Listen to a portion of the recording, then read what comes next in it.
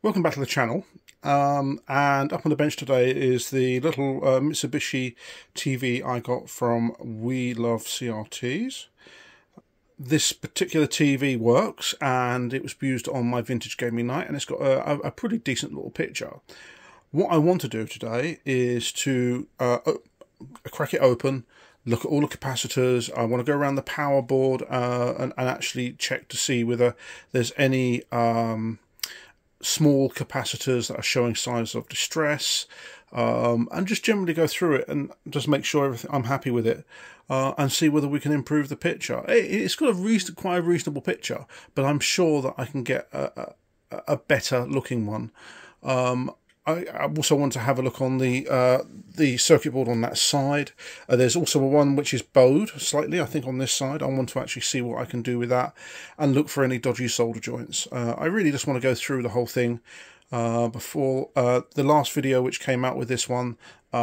It was about seeing whether it worked and whether we could get it working and stuff like that. This is now actually about essentially preservation, to make this TV last as long as I can.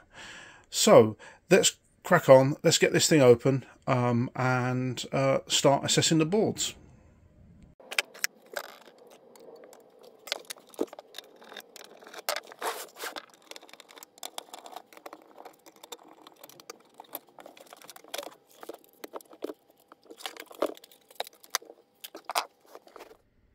So once open, we can actually see that these boards are slightly warped. Now, they actually do get held in place by the back cover, but this board in particular, as you can see down there, is quite badly warped. So what I want to do is basically go through all of the solder joints, go through all of the capacitors. You can see one poking up there. And actually see what's going on. So what I'm going to do is just charge the tube, and also just go through the capacitors on this board and sort of discharge them so that I can safely handle the board.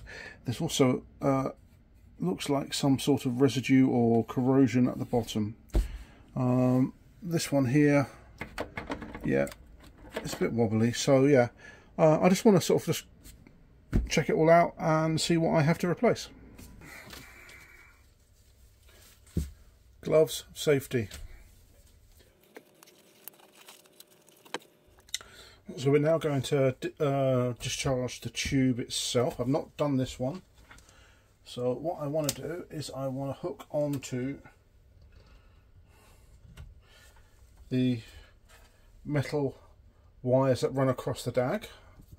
And then I want to attach a suitable screwdriver. And then we then put that underneath. Yep. Just pushing up against the actual the anode cap connection. So what we can then do is and there we go. It's quite dirty around there. So yeah.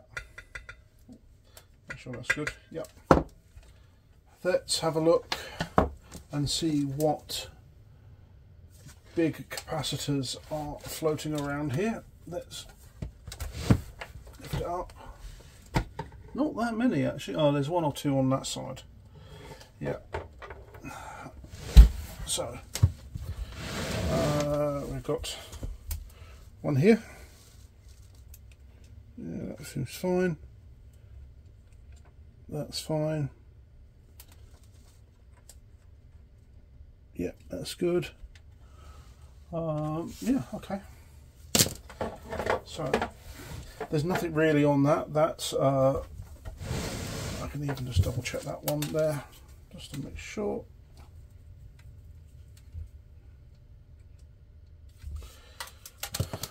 It just looks like water ingress of some sort. I can see some dirt and crap and stuff in there. So what I'm going to do is I'm going to take all the connections off, noting which connections go where. So that's the degaussing coil. That looks like it goes up to one of the other boards. That looks like could go, which way does that go? That goes up into the tuner side. This goes up to the neck board, which we can take off. Slowly pull the TV apart. Looks like all of the connections are shaped, so which is good. Oh, that was tough. Yeah. So the connections there are actually one pin is a bit further spaced so that you can't get that round the wrong way. Take the DAG out of the way. The DAG connection is very, very important for the tube. So this is the earth connector that goes to the actual there. If you run a tube like that, it will start sparking and basically break it. I'm just noting the orientation of the connections and also the shape of the connections, and by the looks of it, Mitsubishi actually did a good job on shaping the connections so that you can't put them in the wrong way. Some manufacturers were terrible. How they even remotely made them user-friendly to service, I don't know. Let's just move this plastic standoff for the cables. Just put that to one side, and then by the looks of it, the final connection on the power board is the yoke. Now you've got to be careful of that end. Right. You've got to be careful because again it's very easy to pull it and yank it and hit something. Trust me, I've done that. I don't want to get rid of this because I don't want a mess of wires. Not very approving of these metal wires around the high voltage. These wire wrap things, it really should be plastic. And we have freed the power board up. As you can see, it's quite dusty. So what I'm going to do is I'm going to give it a bit of a clean, and then I'm going to go look through those capacitors and see what ones look awful. I see one or two nasty ones. Hopefully I've got some spares, and we'll sort that out. There's no capacitors on the neck board. Some TVs do have that capacitor on there. They're normally very high voltage, 250 volts, 500 volts, something like that, so you have to be careful with them. So it's quite very dusty. What I'm going to do is I'm just going to get a brush and give it a little bit of a... I did give it a bit of a clean. Normally I would bring the Hoover in and the vacuum cleaner, but this is a small amount of dust, I don't mind this. It'll be picked up at other points. Get rid of all the dust bunnies. This side you can see how dusty and crappy it is. Wish I'd actually got the Hoover now, but I normally do use a Hoover, but I can see some some of these resistors are a bit baked. This is a reasonably high R set. It's still got plenty of life left in it. I want to make it last as long as I can. My view on capacitors is that anywhere where there's they're hot or they're small, I tend to replace. This is not about economic repair with these sets anymore. It's about actually preserving them for as long as you can. And if that means replacing a few capacitors, that's great. I've actually seen capacitors which have failed and taken out expensive transistors and ICs and all sorts of stuff like that. So yeah, these big old, I think I even actually have got one, D1426, I've got a spare somewhere for that. But yeah, it's difficult to get hold of these types of chips and power transistors. So if one of these capacitors decides to short circuit, or even go open circuit, and then it then causes stress on another component that makes that fail, why keep them in there? I would rather put new in there and know that actually they're good quality capacitors and put stuff in and actually look after it. My view changed from about 6-7 years ago, when I would only replace the stuff I felt was necessary. And you should take your own views on that. This is just my preference. I really want to try and preserve the equipment I've got, so I tend to do a bit more than some people do, which is, again, I just replace them. The amount of TVs I've actually done a full cap replace, and they've been running now for years, and I know that there would have been other problems and other issues. So I don't know whether you can see, but here where my thumb is moving, that PCB is quite dark, and that basically shows there's been a lot of heat in that area. Yeah, a lot of stress on that PCB and those resistors, and this one here, this capacitor here, I would certainly be replacing. 10 microfarad at 100 volts. That here, 22 microfarad at 160, definitely replacing that.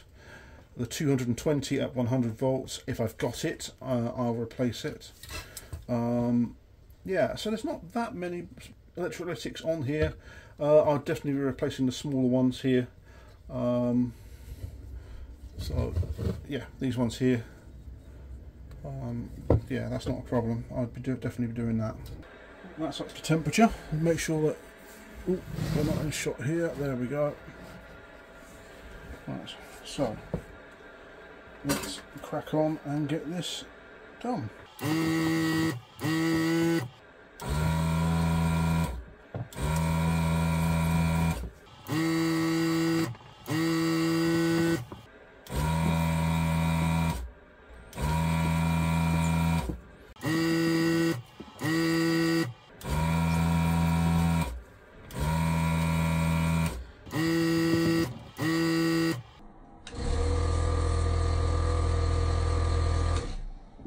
This one's got some corrosion on it, and this is the 4.7160.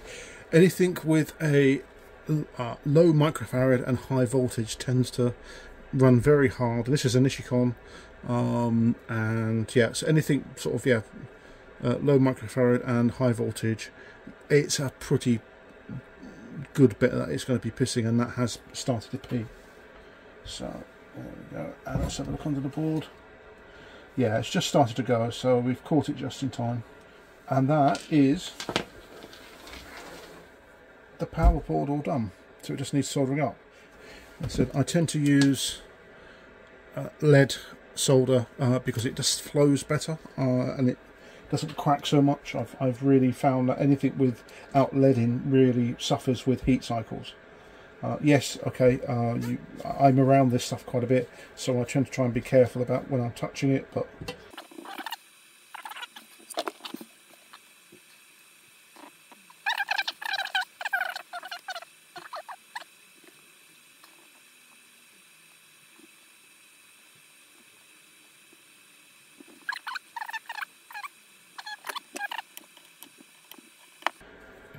it's a very good idea to, oh, that doesn't look good, that's not a great one, that's better. It's a very good idea to then double check the polarity, make sure everything's all good. As I was putting them in, I was noting the polarity as I took the caps out and checked them against the board. Sometimes you'll see a plus there, and actually it's a silk screen printing error, and it should be there. So always go with what's in there, in the actual TV. The actual cap you take out, and we're done. Just get rid of these, put them in the bin. So that's the power board done, and I'm just starting to look around the solder joints and see if I can see anything that looks nasty.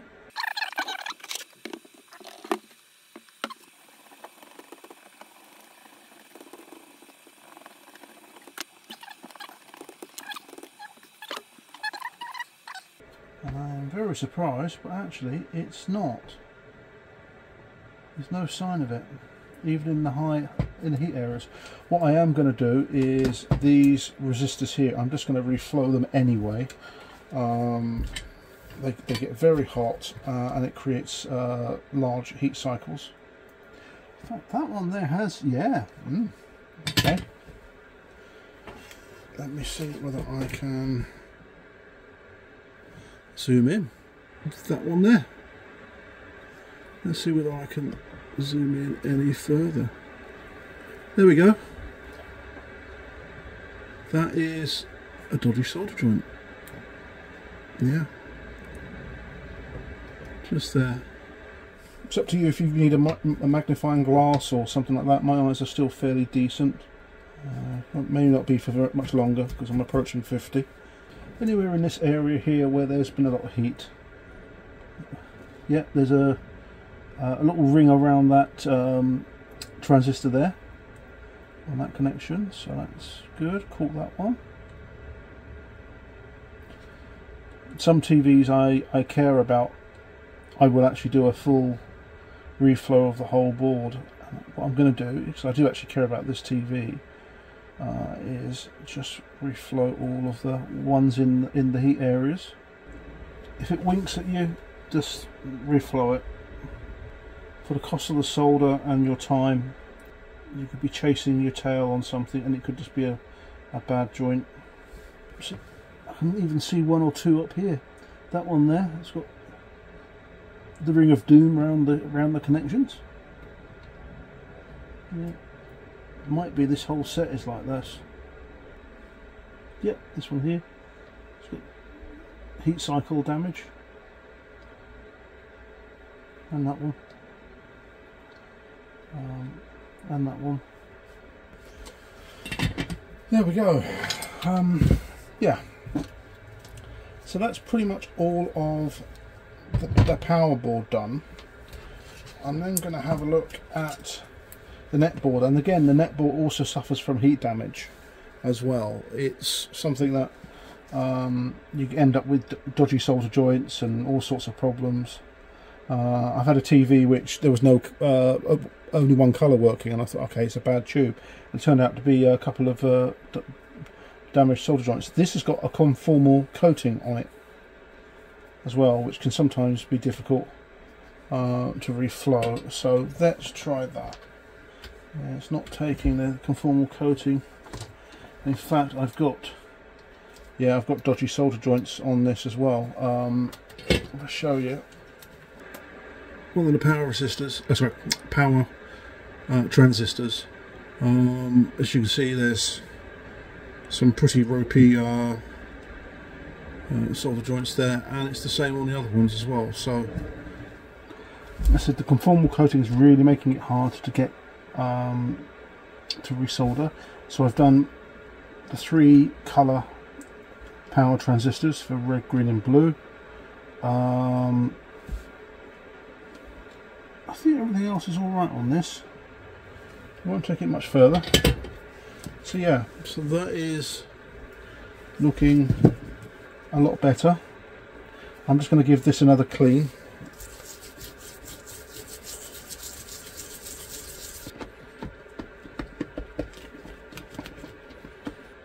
What we can do is we can now, I want to give this a little bit more of a clean up, and then I'm going to install it back in the main board, in the main TV. Okay, so I'm going to put the power board and the net board back into the TV, and I'm going to start it up to make sure everything's okay, and then go on to this board here. It's basically to make sure that everything, I haven't introduced an error or a problem, and I can always go back to this one. Try not to change too much in one go. Test it, make sure it's okay, and then move on to the next board and so on. Don't just recap the whole thing or change a load of components in one go, because you're just going to be chasing your tail trying to work out which component went wrong. Just like that. I'll clean that up later on. Where next? Okay, deflection connector for the deflection. Is that on there? So I really don't like these metal twist ties. I might actually get some bag ties and do it that way. Right, put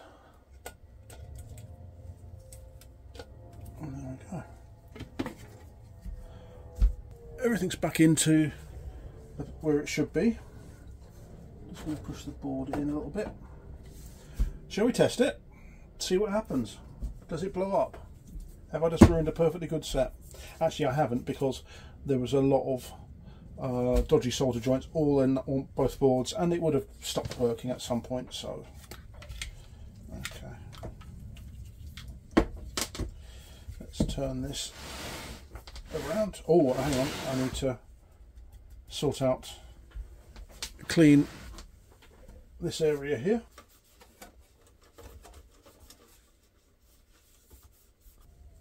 The rubber of the anode. Often people seal these with silicone. That is a very good idea. It stops moisture from getting inside and causing arcing. Put the anode cap back on.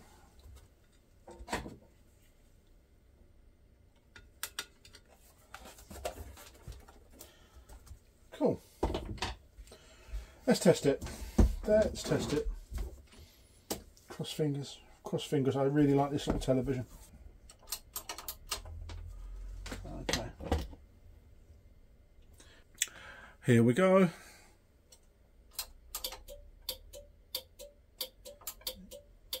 Yeah. Okay, so that is the degausser basically running. So, okay. I can leave it. There, let's just go bypass. I can't be arsed with this. Let's just do it. If it's going to go bang, it's going to go bang.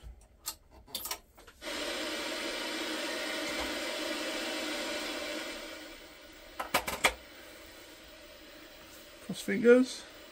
There we go.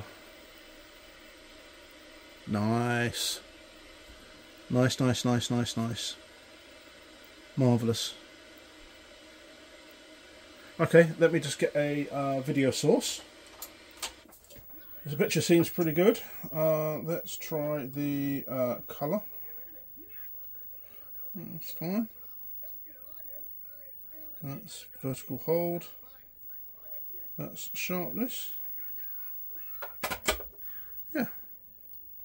Very nice. And audio still works. So that's cool. Everything's all working. That board is much healthier now with new caps in it. Less chance of it actually throwing some weird ass voltages all over the rest of the other boards when they fail, or taking out transistors which are impossible to get hold of or very difficult. So yeah, very good. So next stage is to do another board in here. So we'll probably do the one on this side. Yeah, it will. I don't need to discharge the tube on this one because it's actually running from. It's doing other voltages and other things on that. So the main flyback is on the main board. So yeah, all right. Let's get on with that one.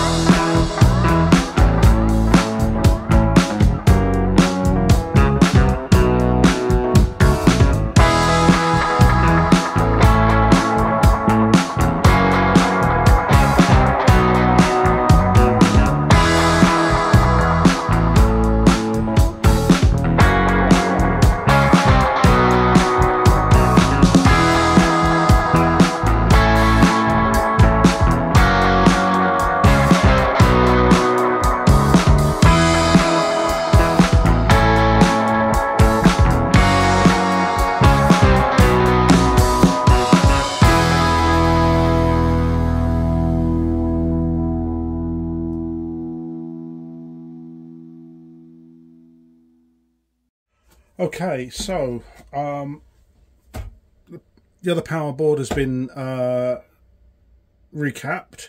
There are a ton of dodgy solder joints all over the place. How it ran, I don't know. Let's power it up. Are we ready?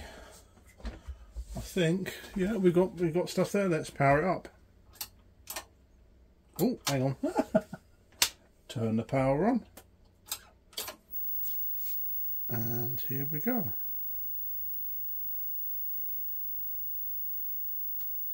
Please. Oh, there we go. Yeah. And we're up and running again. The picture's a little soft.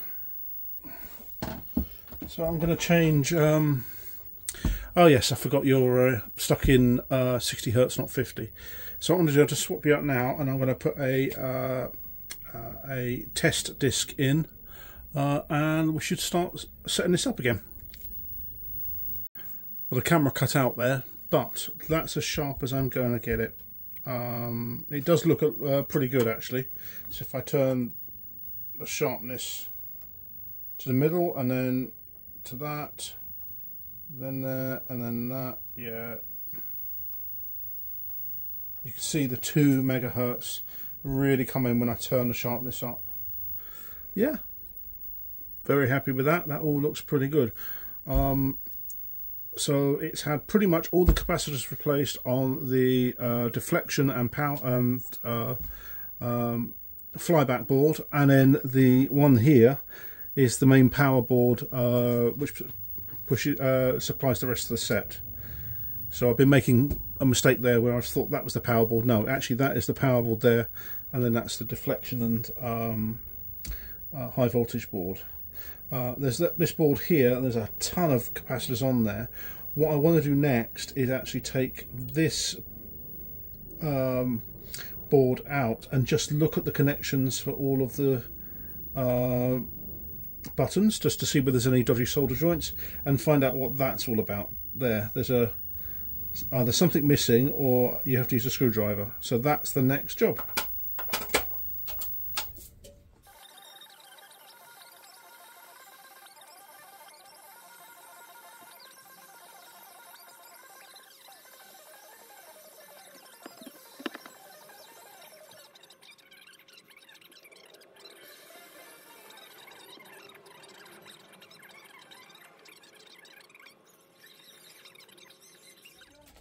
Give you a chance to win all 4 of those prizes. A recliner, a decorator phone, stereo controller, and a ring. First prize is Choice's new wall-away recliner. Makes room arrangement easier with back remaining only 3 inches from the wall, whether upright or fully reclining from vertical. And second, this decorator phone.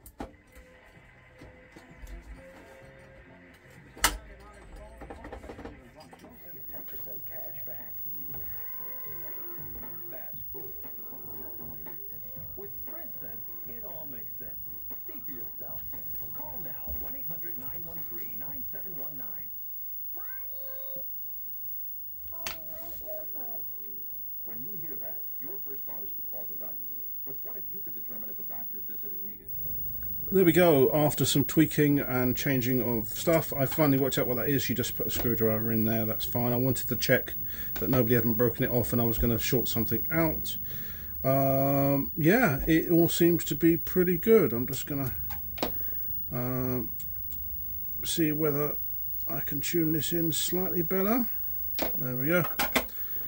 Yeah, it's reasonable. It's got a relatively high amount of hours on it. It isn't bad. It really isn't bad. TV's all back together again and running quite nicely. The remote's not working. I'm just sort of super gluing it back together again. Yeah, I think I've got to try and somehow find another one. Yeah, TV is absolutely fine. The picture's a little soft, but it's all right. It's okay. Nice solid deflection. The convergence is excellent. Yeah, it's fine. It's fine. Again, I probably need to actually take that the tuner board out and all of that, and just recap that, and that will help that quite nicely, because I think it's more to do with the tuner than any focusing problems or stuff like that. So thanks for watching. Please like, share, subscribe, and I will see you on the next video.